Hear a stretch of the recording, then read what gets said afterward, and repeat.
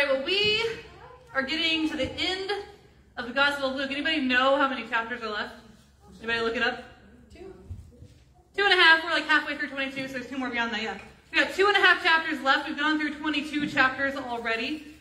And we've covered a lot of ground, right? We've talked about all sorts of different things, of different discussions Jesus had, different debates he had, different miracles he's done, different people that have followed him, different people that have opposed him, all sorts of craziness in his story, and all sorts of teachable moments he's had with his disciples.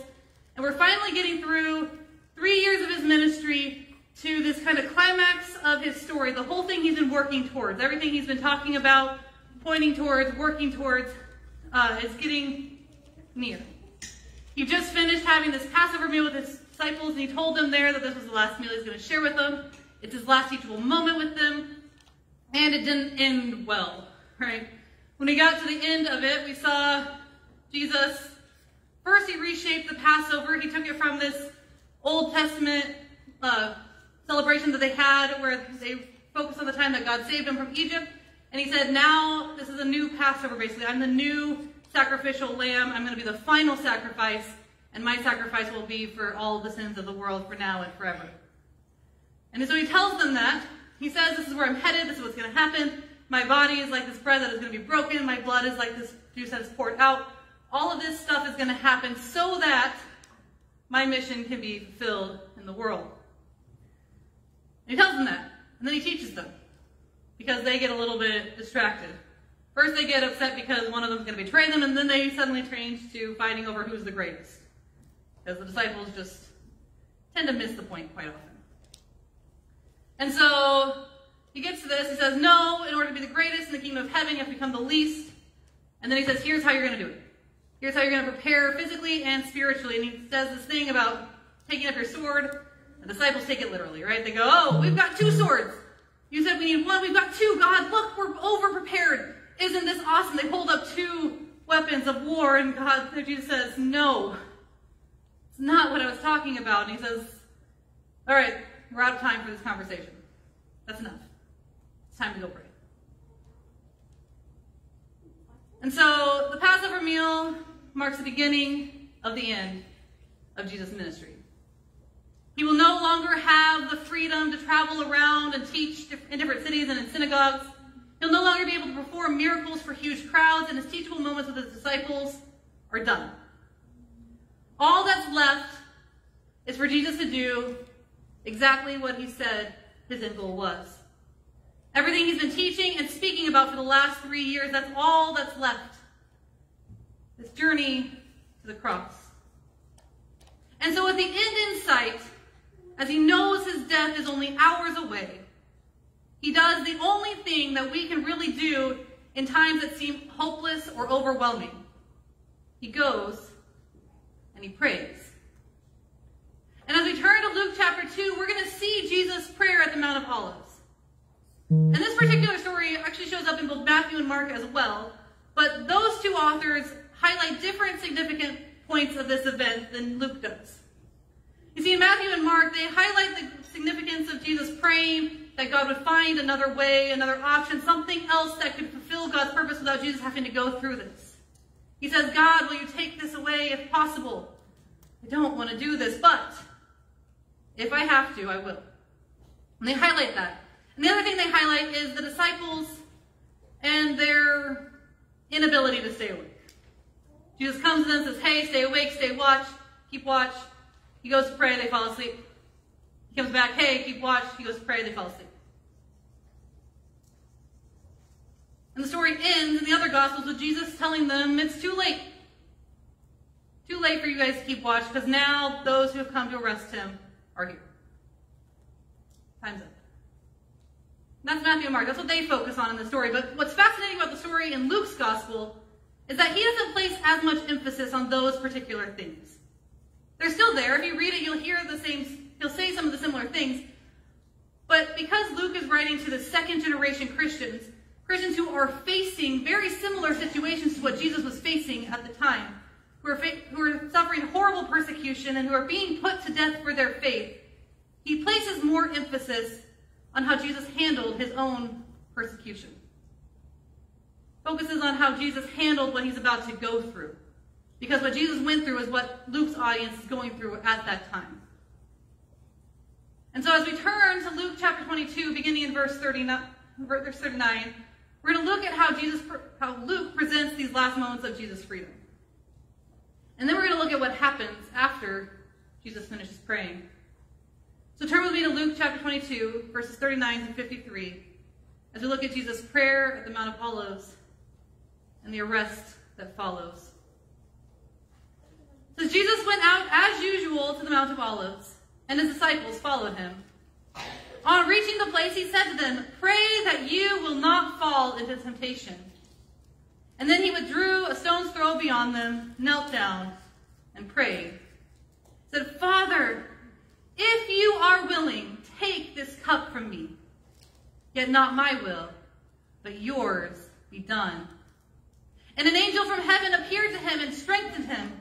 And being in anguish, Jesus prayed more earnestly, and his sweat was like drops of blood falling to the ground. When he rose from prayer and went back to his disciples, he found them asleep, exhausted from sorrow. "Why are you sleeping?" he asked them. "Get up and pray that you will not fall into temptation." And while he was still speaking, a crowd came up, and the man who was called Judas, one of the 12, was leading them. And he approached Jesus to kiss him, but Jesus asked him, "Judas, are you betraying the Son of Man with a kiss?" When Jesus' followers saw what was going to happen, they said, "Lord, should we strike with our swords?"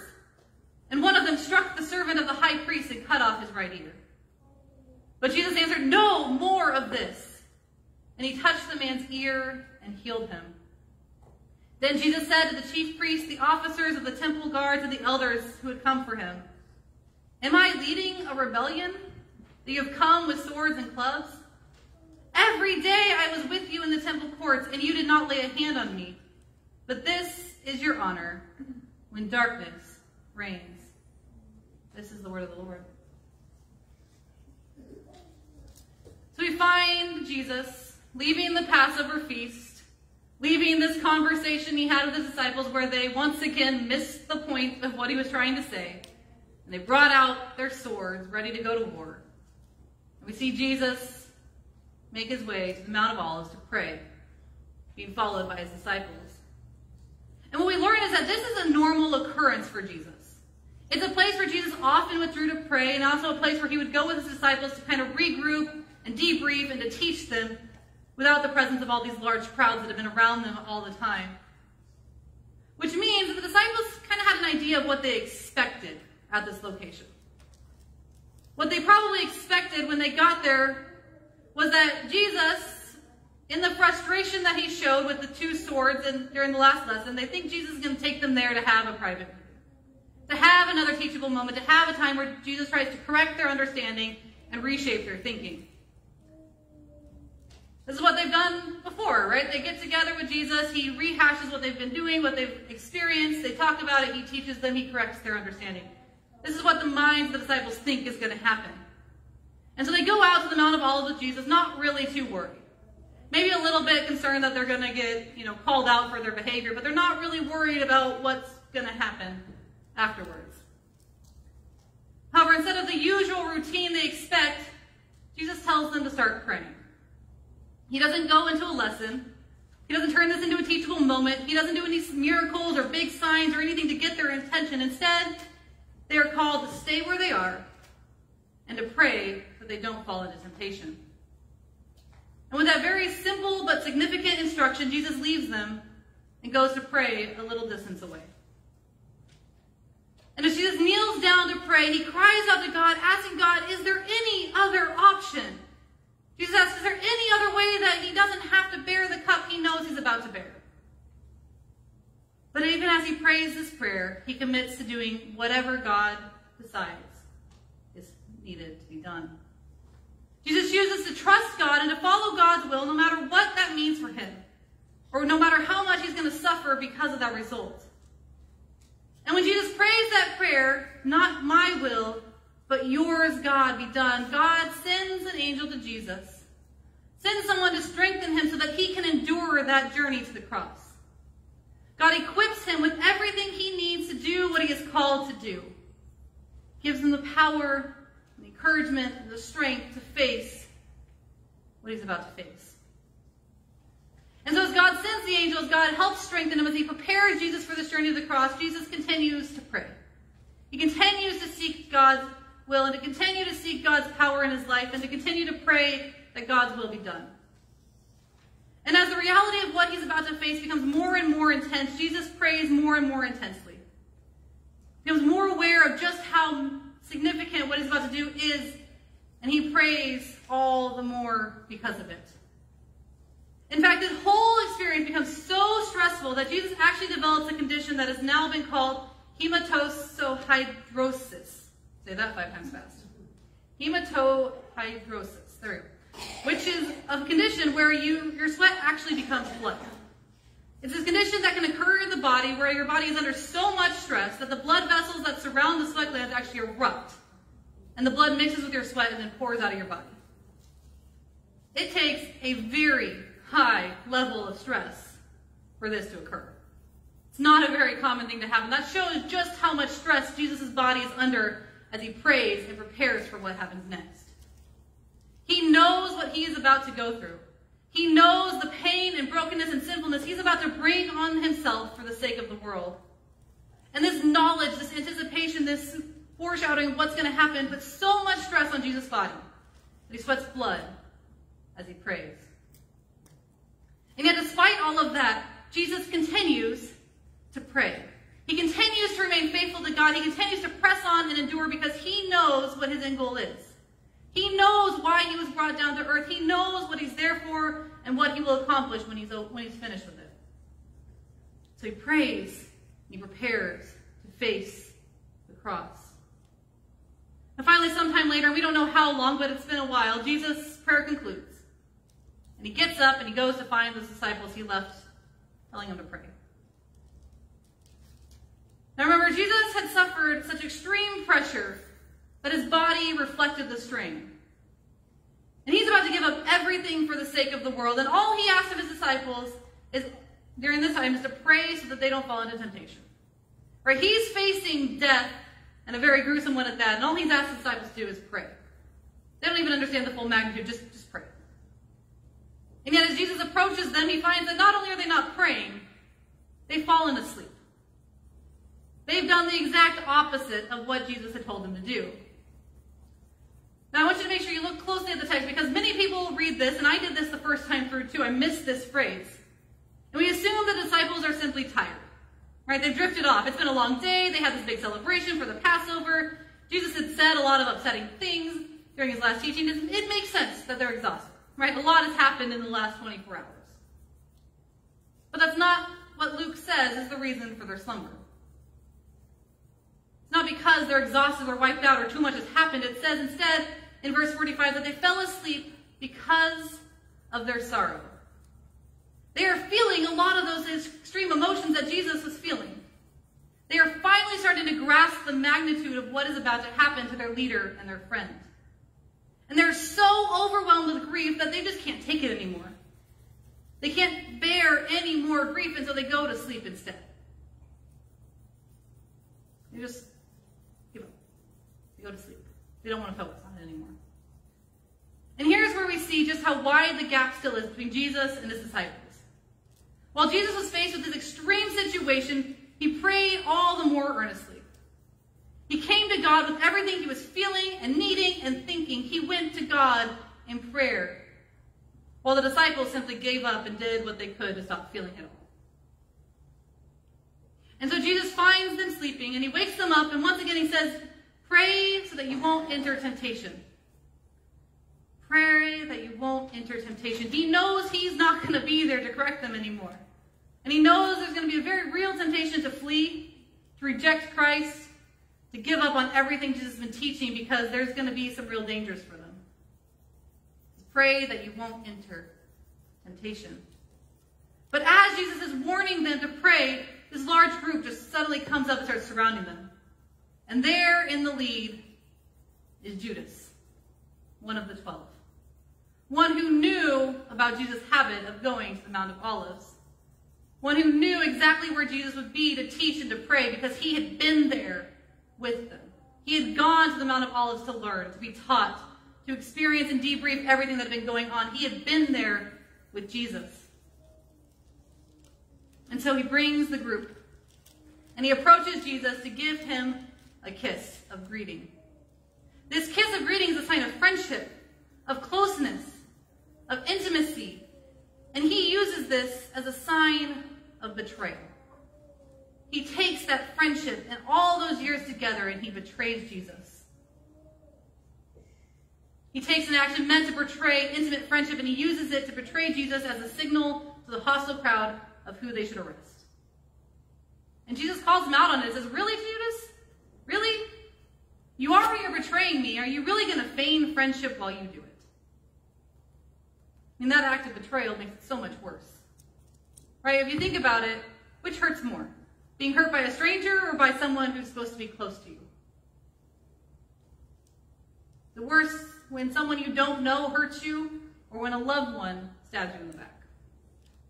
It hurts so much worse when someone we love and trust, someone we expect a sense of loyalty from, betrays us. It hurts more than when someone we don't know harms us in any way. And that's what Judas does. He shows just how close of a friend he was to Jesus, while also metaphorically driving a stake through his back. He uses the sign of friendship to betray him. And as all this is going on, as Judas gets ready to turn Jesus over, the other disciples start to pick up on what's going on. Right? They've heard Jesus say what's going to happen. They've heard him talk about his death, and they start to finally get, okay, whatever Jesus has been talking about, we're about to see happen. Jesus told them he's going to be arrested, and when he is, he's going to be killed. And they see Jesus' teachings play out in real time. So they go to Jesus and say, "What should we do? We've got our swords," because they didn't learn their lesson the first time. How can we avoid this horrible fate that Jesus has already told them is going to happen? How can we avoid, Jesus, you being arrested? What should we do? Should we take out our swords and go to war? Pull out their swords. Those ones that they just presented Jesus with a few moments ago, a few hours ago, where Jesus became so frustrated with their lack of understanding that he just ended the conversation and went to pray. Those same swords, they bring them out, proving just how much they don't understand. The disciples know what Jesus told them. They heard how it needs to happen in order for Jesus to fulfill his purpose on earth. And they've been told countless times that God's kingdom is not one where they will wage war against earthly kingdoms. And yet the very thing Jesus told them would happen does. People show up. He's betrayed by one of his 12. They come to arrest him. Exactly as Jesus said it would happen. And what do? They pull out their swords and ask Jesus if they should attack. They don't get it. And one of them doesn't even wait for Jesus to respond, right? He pulls out his sword and he just starts swinging. And as he does, he ends up cutting off the ear of one of the servants of the high priest that's there in the crowd. Just goes to war. Doesn't take into consideration anything Jesus has said. Doesn't even wait for him to respond. He just goes. But before an all-out war can begin between the rash disciples and the crowd there to arrest Jesus, Jesus once again tells his disciples just knock it off. So stop trying to fight a spiritual battle with physical weapons.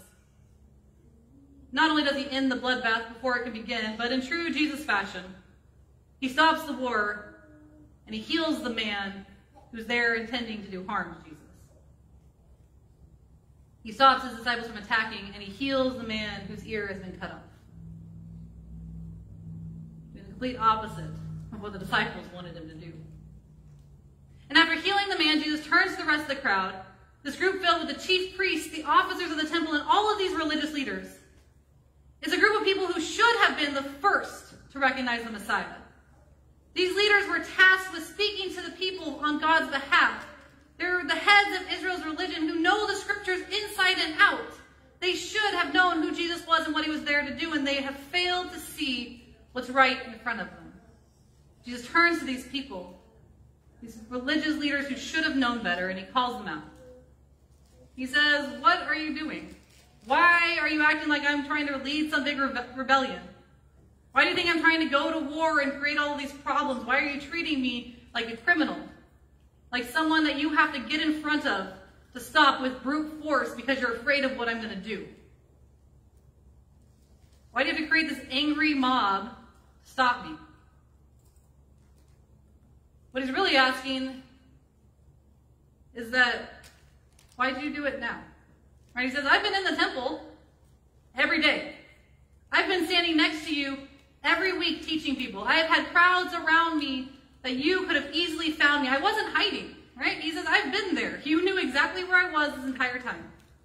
So why now? Why are you coming to me now? Why have you brought this huge group of people with all of these weapons to stop me now? So Jesus calls them out on it. He says, never once has he been aggressive or violent. And he questions why they think he's going to change that now. Never once has he advocated for any sort of aggression. They're treating him like this big war criminal. So what Jesus is really saying is that he knows that the religious leaders know that if they were to arrest Jesus in public, the religious leaders would have been the ones to face the backlash. Right? They've already tried to confront Jesus. They've already tried to challenge Jesus. They've already tried to trip him up multiple times. And each time they came out the losers. Because Jesus is the one who has all the answers, and they can't figure that out. And so Jesus knows, and the religious leaders know, that if they came to him and tried to arrest him in front of all these crowds that he has healed and taught and performed miracles in front of, then Jesus isn't going to be the one that the crowds hate in that moment. But their goal is to get rid of Jesus. They don't care how they do it or what they have to do. Their goal is to get rid of Jesus, no matter who he is or how much he's liked by the crowds. And so they have to perform these shady and underhanded tasks to complete their goal. They can't arrest him in public. They have to do it when no one else will see. They have to do it in the cover of darkness. They bribe one of Jesus' friends to betray him. They gather a large crowd with lots of weapons, and they make their move under the cover of darkness, where Jesus' supporters can't bear witness to their actions. They're so caught up in getting rid of Jesus that they have to become these dark, sinful, broken, evil people to do it. And Jesus knows all this. And yet, when they go to arrest him, Jesus simply goes with them willingly, without so much as a hint of a fight or protest, because Jesus knows this is why he's on earth. This is what he has come to accomplish, and this is the next step towards his ultimate goal. Now, I said at the beginning that Luke's focus on this passage is a bit different from Mark and Matthew's, because he is writing to a group of people who are suffering in similar ways to how Jesus suffered. Luke's audience has witnessed loved ones and friends be tortured and murdered for their faith in Christ. And Luke is showing through this passage how they are to respond in the face of adversity. How they are supposed to approach all of those people who are trying to persecute them. How they are supposed to handle the harm people they should have trusted are giving. And so I think it's important to understand that we need this in our lives as well. Hopefully none of us ever have to face the kind of persecution that Jesus or Luke's audience had to go through. But there are plenty of hard times that we face today. And the same teachings we learn from Jesus in today's passage apply to our hardships just as they applied to those who read Luke's gospel for the first time. And so we're going to look at 3 things that Jesus teaches us to do when faced with the brokenness and hurtfulness and pain of our sinful world. When we are presented with something that isn't fair, when a friend betrays us, when we suffer because of our desire to live counterculturally, these are the things Jesus calls us to do. And the first thing Jesus says is to pray so that you may not be tempted. The first thing we must always do when faced with anything, both good and bad, is to pray. Throughout Jesus' ministry, we find him constantly retreating and going off to quiet places to pray. He teaches on several occasions on the importance of prayer, and when Jesus was faced with the harshest reality of his mission on earth, he went to God in earnest prayer. And this is what we're called to do too. Anytime we're faced with something that hurts, go to God in prayer. Anytime we're tempted to do something we know we shouldn't, we're to go to God in prayer. Whenever we want to choose selfish choices rather than live counterculturally, we go to God in prayer. Whenever we see a loved one making poor choices and we don't know how to help them, we go to God in prayer. When we see people in need but we don't know how to reach them or how to lift them up out of their situation, we go to God in prayer. Our first response should always be prayer. Our last resort, when all else fails and our situation seems hopeless, should be prayer. And all the times in between the beginning and the end, we should be practicing active lives of prayer. And it's not because God gets lonely and he needs us to constantly talk to him. Right? God isn't some needy friend who has to have our attention to feel good about himself. It's not what God needs, and it's not what Jesus is saying. No, what Jesus knows is that God is the only one who can reach us in our hopeless situations and offer us hope. And so Jesus is saying to be constant in a constant relationship with God through prayer so that we never lose sight of that hope. That we never lose sight of who we are called to be. Prayer is how we stay in a relationship with God, and we should want to constantly be engaged in that relationship. However, our prayer life can't be some sort of Aladdin movie, right? God isn't some genie that we pull out anytime we need saving or forgiveness, or we want to pass a test in school or something, right? It's not a way to get what we need and then we pack God back into the lamp and wait until we need to rub the lamp again and have him come back out. Right? He's not some genie who just shows up to give us what we want. It's not what prayer is supposed to be, but that's often what we use prayer as, right? We go in prayer and we list all of our requests, treat it like our letter to Santa, and then we go on our way. That's not the kind of prayer Jesus is talking about, right? This is prayer that he engaged in when faced with the most difficult time in his life. Instead, when we pray, our attitude should be the same as Christ Jesus. An attitude where he said, "Not my will, but yours, God, be done." When we pray, we should absolutely repent of our sins. And we should seek forgiveness for the poor choices we made. We can absolutely even ask God for things and help with situations. God wants to know what's going on in our lives. He wants to be asked for things that we need. I'm not saying don't do that. But at the end of it, after we've laid our requests at God's feet, after we've said everything we needed to say, we need to be willing to say finally that what I want is what you want, God. You can say, this is how I feel, this is how I hope to handle the situation, this is how I wish things were, this is what I hope to gain, this is what will make my life easier or make the situation better. But if you have a different plan, God, change my heart so that I will align with your plan. If you think I need to do something differently, if you think I need to see something differently, if you think I need to act with people differently, then show me that, God. Tell me, God, what your will is, because I don't want to get what I want if it comes at the expense of going against what you want, God. This is how we must approach prayer, with the understanding that God knows best. God understands your situation better than you do, and God sees beyond your immediate circumstances to a future filled with hope and healing and restoration. And because that is the God we serve, we need to be willing to lay down all of our wants, all of our desires, all the things that we think are fair or right for us, and be willing to live into the reality of God's will, not ours. And so when we're faced with persecution, when confronted with the brokenness and sinfulness of our world, we see through Christ's example that we need to live a life of prayer. And not just prayer for the sake of praying, not just to list out things or to check it off of a list to be a good Christian, but one in which we truly live into the desire of God's will above our own. But there's one thing that Jesus did during all of this that we also need to remember to do as we navigate who we are supposed to be as we live out God's will in our lives. And that's in seeing Jesus' interaction with the high priest servant.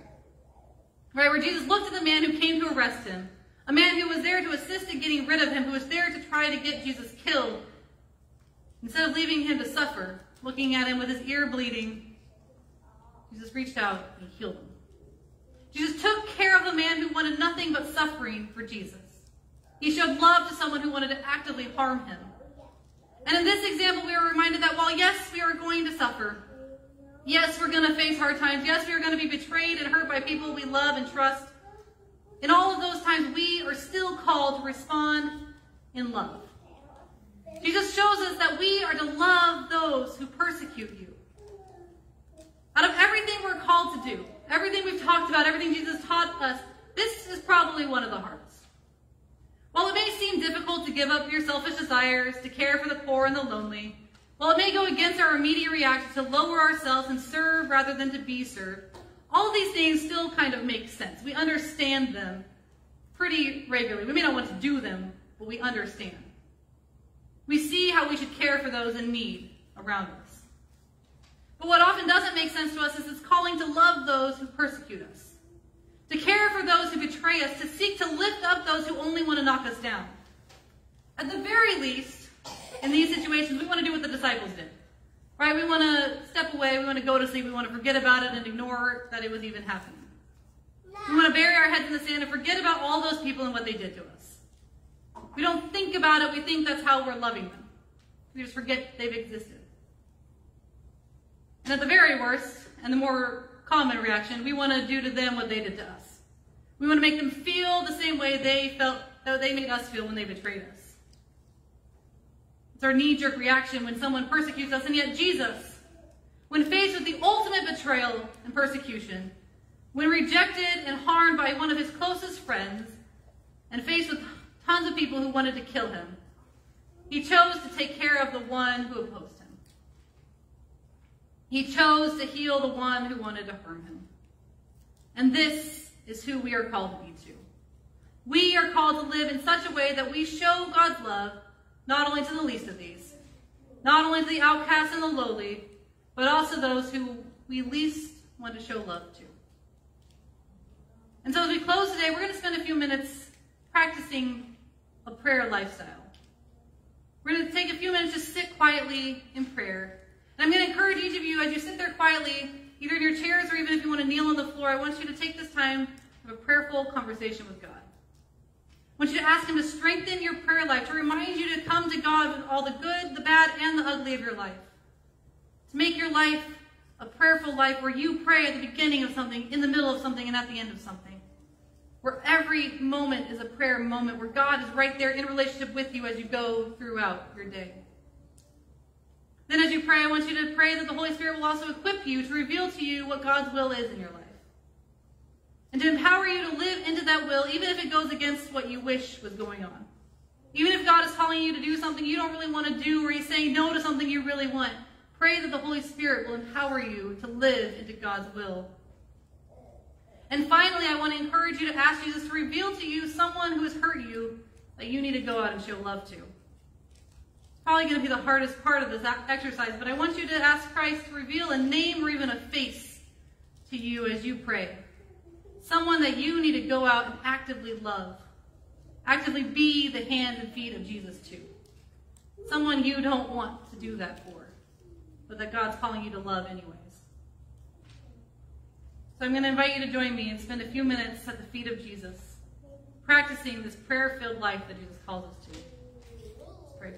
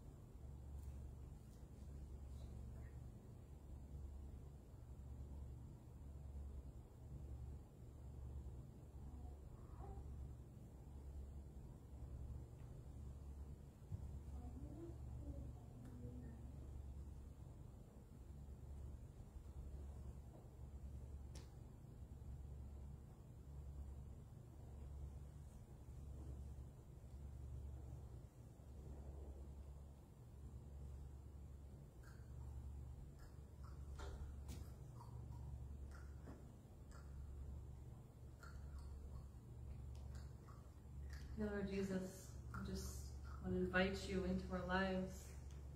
Not just when we need something or when we want to thank you for something that you've blessed us with, but as every part of our day, Lord, we just invite you to help us as we go about our day, that it's always with you by our side.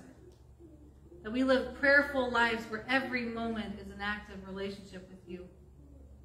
That we seek you in the good times, the bad times, and the really ugly times, Lord, that you are our first response. When we don't know what to do, when we don't know how to behave, when we don't know what to say, that instead of getting worried or anxious or burying our head in the sand, that our first response is to turn to you, Lord. We pray that you would help us be those people, Lord.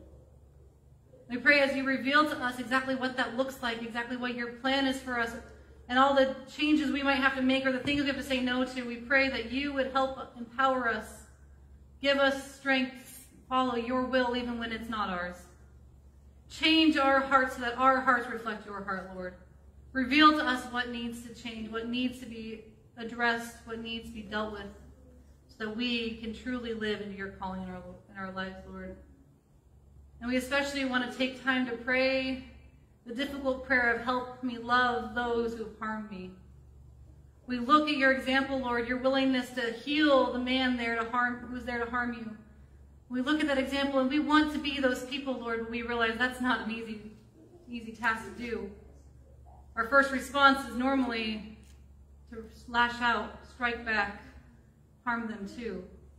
And we pray that when we feel those responses, when we're faced with someone who's hurt us or someone that we feel deserves punishment in that way, Lord, we pray that you would bring your love pouring out of us. Change our hearts to reflect the love that you have for each one of us. And let us reflect that to those around us, regardless of how they've treated us or how they'll treat us in the future, Lord. Help us to be your hands and feet to a broken, sinful, hurting world. Help us be examples of the hope that you provide us. We love you so much, Lord. We thank you so much for the sacrifice you made that we're focusing on right now and how that's changed our hearts and our lives already. And we just pray that you continue to work in our lives, Lord. We love you. Amen. I hope each of you makes this a habit of your daily lives, that as you go from this building into your work, your homes, your friends, your family, your schools, that you would approach all things first with prayer and a desire to do God's will. And so as we close, I want to invite you to stand and receive this benediction from Hebrews chapter 13.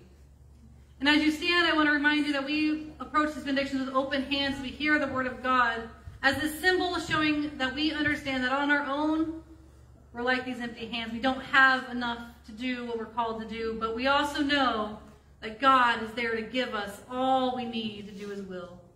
And so we open our hands asking to receive what God has for us so we can live into the calling he's placed in our lives.